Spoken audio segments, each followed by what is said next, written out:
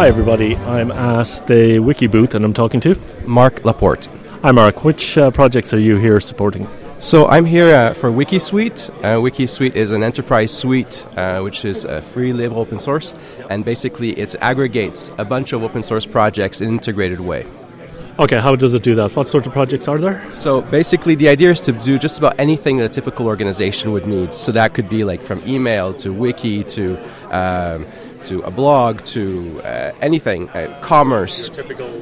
We need to support this. Yeah, exactly. So basically, if a typical organization needs that functionality, it should be part of WikiSuite. Okay. So basically, it's a dozen open source projects which are put together in an easy to install way and which are well integrated so that the goal is that it feels as if it's one application. Okay. And what sort of projects are included in this? So the big ones are ClearOS. ClearOS is the operating system, so it's a derivative from Red Hat. So basically, think of a typical operating system out of the box, like it doesn't do anything, right? So this one is made for the small, medium enterprise, for distributed enterprise. Then there's TikiWiki CMS Groupware, which is basically just about anything for data management, which is from blogs to wiki pages to commerce to...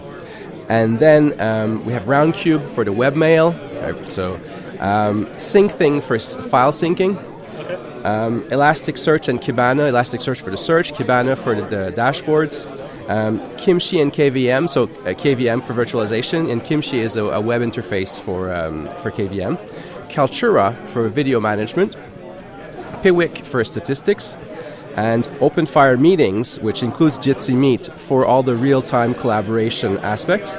And for password management, it's KeePass. And for Fusion PBX and FreeSwitch, that's everything for the traditional phone system, SIP phone, PBX. And one last one is Gzebo. So Gzebo is a digital signage project. So basically, if you have a bunch of TVs somewhere and you want to control them from a central point. So this is basically everything a business could possibly want in a box. There you go. That's the goal. Oh yeah, ding! Okay, that's it. Interview over. Cool.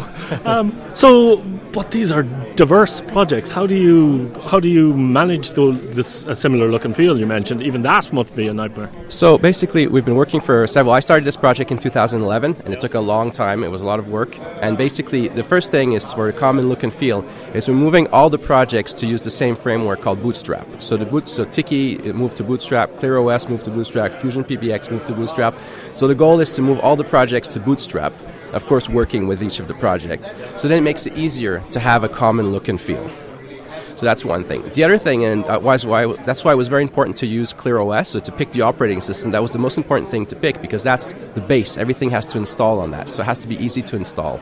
And then once you have control of the operating system, then things like installation, upgrades, and also single sign-on and things like that become much easier. Yeah, but if you don't control your platform and you try to, it has to work, anything would have to work with anything, then it gets very complex. So we just focus that our operating system is ClearOS, our data management is Tiki, and then we make those things work together. So we have limited the number of permutations. So yes, on one hand it's huge, there's a lot of complexity, but on the other hand, it's a lot simpler than any other way of doing it. I actually completely get that. The integration must be a lot easier than if you know where you're coming from and you know where to go. Definitely. And if we take the big projects, for example, in it, like TikiWiki CMS Groupware, already that part is the free, lib, open source web application with the most built-in features. So that actually doesn't have the problems that other CMSs have, like with plugins. So there's even a website that I made called pluginproblems.com. You may check it out. So basically, it explains all the problems with plugins. And if you have like projects like WordPress that have 20,000 plugins, or even other projects that only have like 5,000 plugins, there's no way everything's going to work with everything. But with a project like Tiki, you could turn everything on, and your interface will be huge because it'll have a lot of menus and stuff. But everything's going to work. So we're taking the same idea that we had that was been successful with Tiki. Now we're working on version 17. The current release version is 16. So it's a project which has a lot of experience. We're just expanding that same idea to avoid plugins, to avoid complexity, but to do it for the whole stack of what a typical organization needs. So basically, right now we do just about everything except accounting. So the whole accounting, human resource management, that's something we're weak on.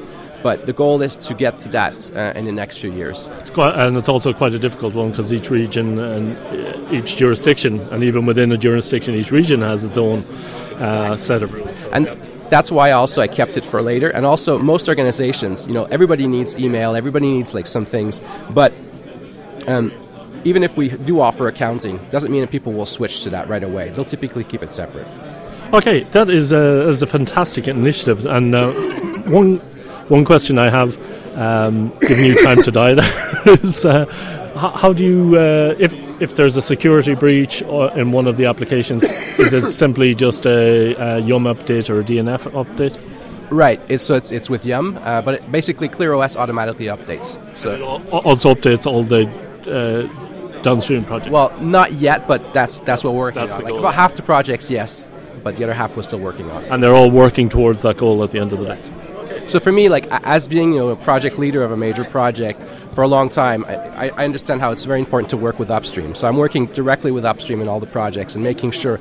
A question often comes like, what code does WikiSuite have? My goal is at the end, WikiSuite has zero code. Everything is done upstream, and that's what I'm working on. And actually, I have some meetings organized this weekend with the project leaders of several of the projects. Delegation. There you go. Fantastic. Thanks very much for taking the time, and good luck with the project. Thanks, Ken.